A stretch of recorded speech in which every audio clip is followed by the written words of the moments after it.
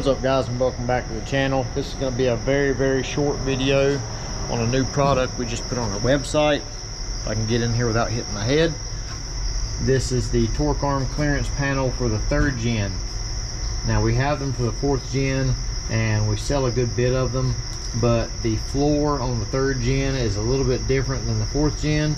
So some of you have tried to buy the 4th gen panel and fit it in the 3rd gen and had to cut it up a lot. It didn't really fit near as good as the way the 4th gen does, obviously. So this is the one for the 3rd gen. It's made to fit the 3rd gen floor and the tunnel how it is. The 3rd gen tunnel is a little bit wider, a little bit smoother, and it actually will probably be a little bit easier to fabricate than the 4th gen because of that. It's just a lot easier to get it to lay flush, just because there's a lot less forming and stuff in the floor of the 3rd gen versus the 4th gen. So if you're going to drop your car really low and you need a lot of suspension travel for your torque arm, this is an easy solution to cut the floor out. Obviously this floor isn't cut out yet, but this is our mock-up car.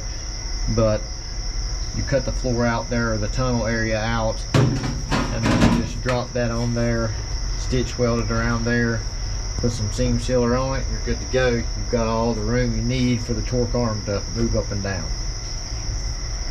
So check those out, they're on the website. I think they're like $5 more than the 4th gen, just because there's a little bit more material, and that's the difference in our cost to get them made versus the 4th gen. So check them out, rock-solid-motorsports.com. Thanks, guys.